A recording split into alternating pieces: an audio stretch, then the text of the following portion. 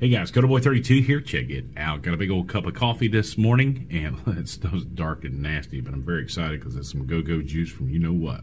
All right, but the big reason for this video is that yesterday when I did my little trek north from Charlotte, North Carolina up to Harrisburg, Pennsylvania, I stopped at a bunch of different Walmarts and picked this stuff up right here. Now this is a new box cover for the American Eagle 223. 55 grain full metal jacket, and a lot of people had some questions. Is there a difference? Is there a difference in the name? There's a difference in the ammo? And I can't answer that question because I really haven't opened it up to really look at it. Now I did this look at the primers; they appear to be the same.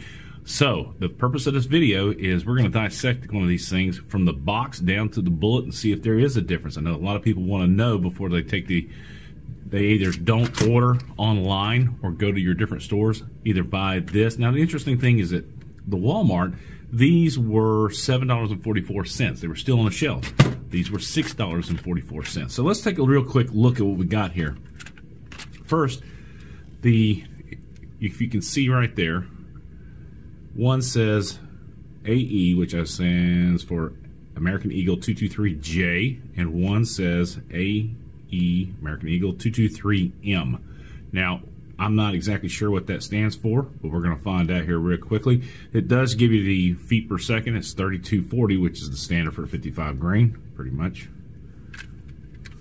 Same thing there and there.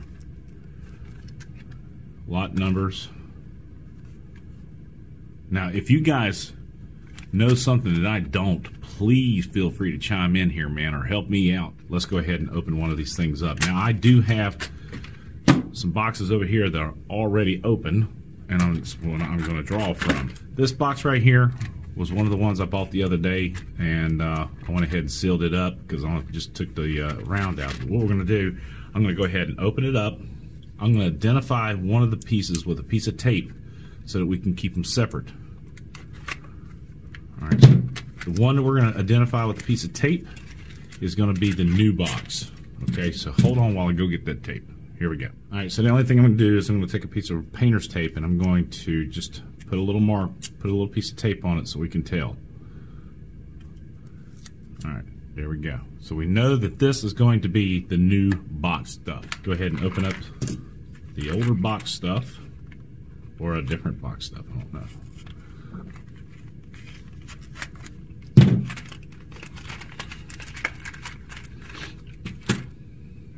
All right, so this is the older stuff right here. Now I'm going to go ahead and bring the camera in real low so you can see exactly what I'm doing to these things. I'm going to pull the rounds out of the casing. Then what we're going to do is examine the powder. We're going to weigh the bullets. We're going to measure the bullets. I'm interested in seeing if these are boat tail or not. So anyway, let's go ahead and reposition this camera. Stand by. I kind of feel like an arthroscopic surgeon. I'm doing this like this. All right, so anyway, here are the two rounds, and I don't see any difference in the brass. Let's go ahead. I'm going to weigh the first one. This is the old one, okay? And what we'll do, we'll go ahead, 12 grams. I wonder if the tape would make a big difference. Let's see. 12 grams. All right, no big deal there.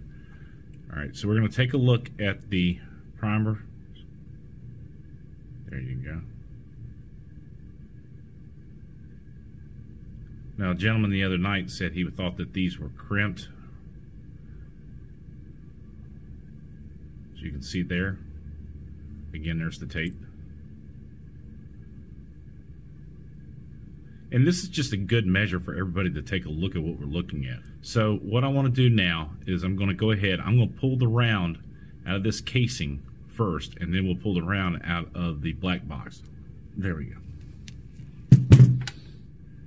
And that's what it looks like right there. Other than the marks from where I damaged it from pulling it out. All right, let's see gram-wise. 4 grams. All right. Well, I'm not going to be able to measure that out on this scale. 1 gram. All right, so what I'm going to do, let's take a look. This is the powder.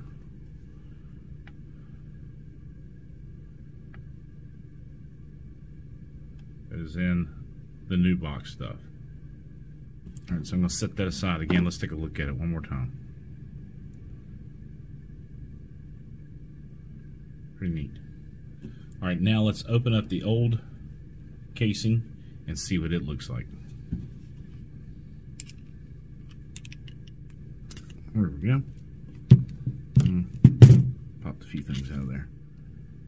There's the old round. It's amazing that that little booger right there has so much power. It's flying. All right, so this is the new box. This is the old box. You guys take a look at that.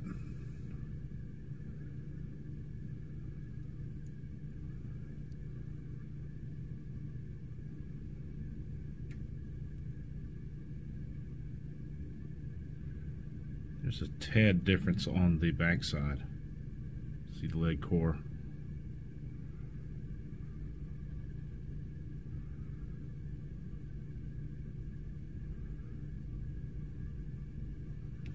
This is the new right here.